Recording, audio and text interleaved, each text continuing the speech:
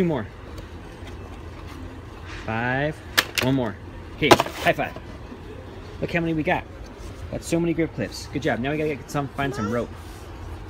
Let's find some rope. Okay. Isn't she so cute? She's like my helper for everything.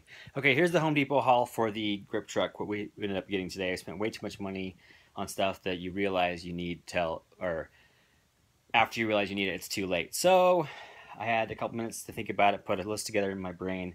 I didn't get everything I needed, but here's what I got so far.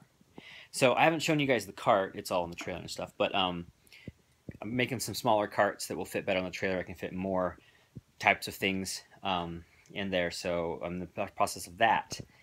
So some of these things kind of help with that. So I've been getting these smaller half milk crates because a lot of the projects I'm doing I have the big full-size nice reinforced milk crates. I really like them, but I don't usually fill them up all the way. And then the smaller carts that I'm trying to make will fit better with these guys for the smaller trailer package.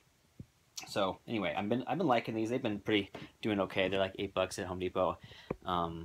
Okay, moving on. So we got bungees to hold very, very small stuff onto shelves. Although I really hate bungees, but these ones I got because I have a part in the trailer where a bunch of gel rolls are, and I'm just gonna basically make a little wall.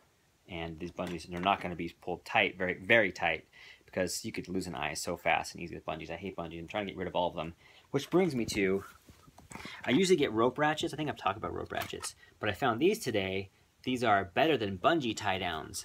And the rope ratchets are anywhere between $5, $6, $8, depending on where you get them. And these guys, they're a little bit lighter duty, but for a lot of the smaller stuff I like to tie down, this will do just fine. I think these were like $4. So I basically bought the whole shelf at Home Depot for these guys. We'll try them out. If they suck, I'm just going to return them. But for now, I feel like there's always like little things that you just want to tie up, like a couple stands to a cart or something like that while you're done, or even just across the shelves in the truck. Some rope, just generic, whatever the 200-pound working load limit, just to tie stuff down. Overhead frames or something. And then obviously pens, pegs, C47s if you want to try and be cool. 10 1-inch grip clips. Sorry, I'm in the sun. The phone doesn't do well with the sun. 6 2-inch grip clips. Where is it? And 6 3-inch grip clips. Because those things always walk away. I'm never having enough grip clips. Oh, but here's something I'm really excited about. So finally doing the whole. I've just been buying the pre-made stingers with game boxes on the end just for convenience sake, but they don't last super long. So bit the bullet, bought some just cable. So we got some 12-3 15 amp cable. We're gonna make up some stingers. I think you can get 5 50-footers out of 250 feet, and then twice as many 25-footers. But I basically bought out all of Home Depot's current stock of kind of mid-level Hubbles.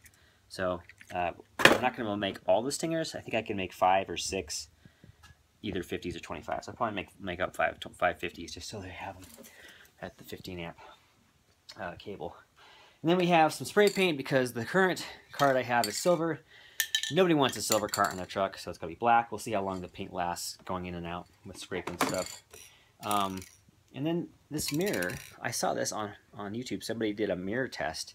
And I was like, there's no way you can get a mirror from a spray can. But at least the guys online did it. It was pretty amazing. So a mirror board, a 4x mirror board is like $1,000. So I'm going to do a little test on a small piece of plexi and see if I can't get the same type of output off of a real mirror board, because it's going to be way lighter, not as expensive. I'm mostly concerned about the weight because mirror boards are heavy and not easy to use. Anyway, there we go. That's the Home Depot haul for today.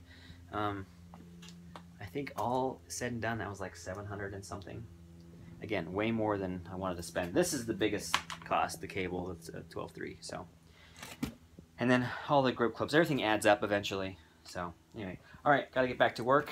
And then I think next time I'll be able to actually show you the cart. I have some more stuff to do on it, but a lot of stuff has gotten done, which is nice. So talk to you later.